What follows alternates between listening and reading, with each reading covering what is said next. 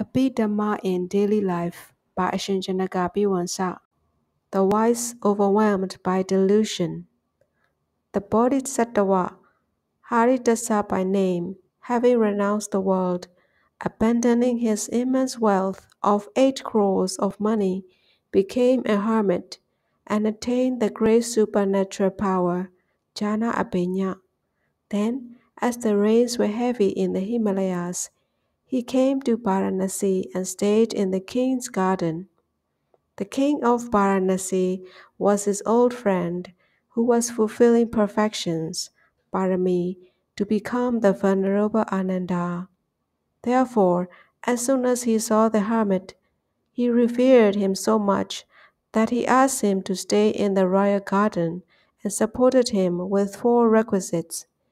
He himself used to offer the hermit morning meals at the palace. Once a rebellion broke out in the country. The king himself had to go out to quell it. Before setting out with his army, he requested the queen again and again not to forget to look after the hermit. The queen did as told. One early morning, she took a bath with scented water and put on fine clothes and lay down on the couch, awaiting for the hermit. The Bodhisattva came through space with his supernormal power, Abhidhamma, and arrived at the palace window. Hearing the flutter of the hermit's robe, the queen hastily rose from her couch, and her dress fell off her. Seeing the naked queen, the Anusia Moha, which lay dormant in his mind continuum, rose to the stage of Priyotana Moha, and filled with lust, he took the queen's hand and committed immoral transgression like a monster ogre. Note: we should consider the stupidity arising through Moha in this story seriously. If such Moha did not appear in him, he would not have committed such an evil deed, even with the king's consent. But at the time, being overwhelmed by the darkness of delusion, he was unable to see evils of deed in the present and in future existences throughout samsara, and consequently committed such improper transgression. The Janakabhivamsa, which he acquired through practice for all his life, was unable to dispel the darkness of Moha. Instead, being overwhelmed by Moha, the Janakabhivamsa powers themselves vanished from him. But the hermit, being already quite matured in the perfection parami, learned a bitter lesson and greatly repented his deed on the return of the king. He endeavored again and again his Janakabhivamsa and contemplating, I have done wrong because of dwelling in close proximity with the people, returned to the Himalayas. Not knowing is not always Moha. As Moha is explained as not knowing, some people think that not knowing a subject which one has not studied, not knowing places where one has not been to, not remembering names which one has not been acquainted with, are also Moha. Such kind of not knowing is merely lack of knowledge. It is not real Moha at all. Hence, it is not unwholesome mental factor. It is merely the absence of recognition, perceptions, sanya, not having perceived it before. Even arhats have such kind of not knowing, let alone ordinary common worldling.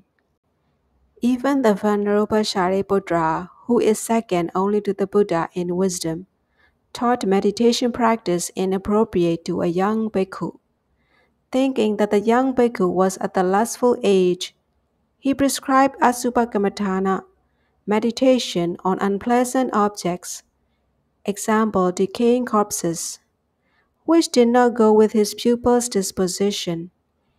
Even though the pupil meditated for 4 months, he could not get the slightest nimitta, sign of concentration.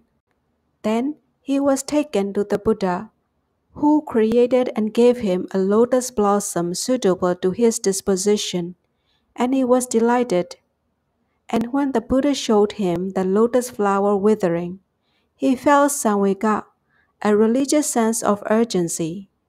The Buddha then had the discourse designed to make him realize the characteristics of anicca, dukkha, anatta, and he became an arahant. Herein note the infinite knowledge of the Buddha.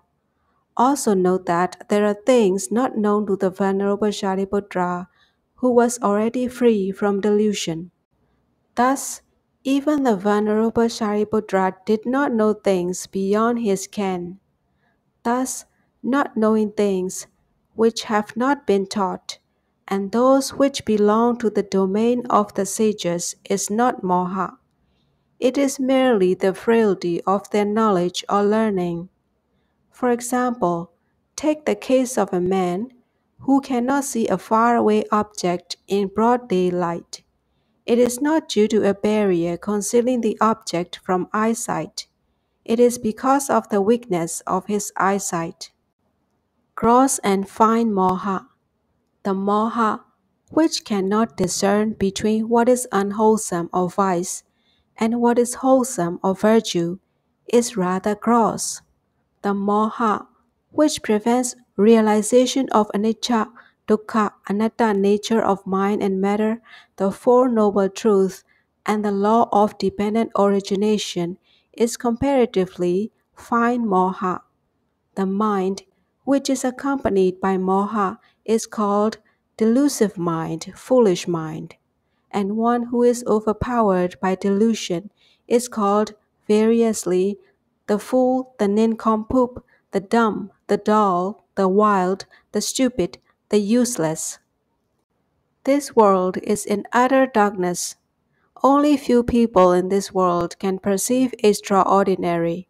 Just as only a few birds can escape from the net, people can be reborn in the abode of devas after death are very few in number. Dhammapada verse 174.